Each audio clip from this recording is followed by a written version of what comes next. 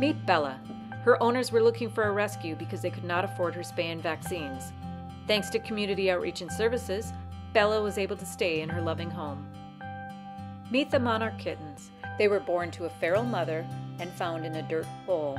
All 6 were spayed, neutered, and vaccinated through community outreach and services and fully socialized for adoption.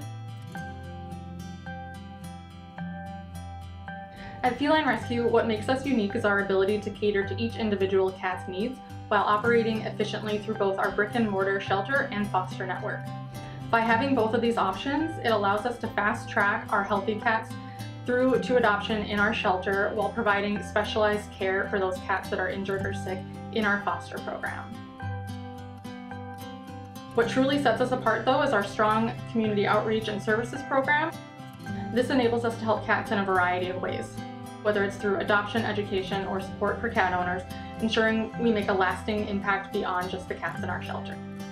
Expanding our community outreach and services program includes allocating all of the donor money from Give to the Max this year toward the services we provide through that program. By designating these donations for outreach, we can continue to subsidize spay, neuter, and vaccination services, both for community cats and for those who are having trouble affording it on their own.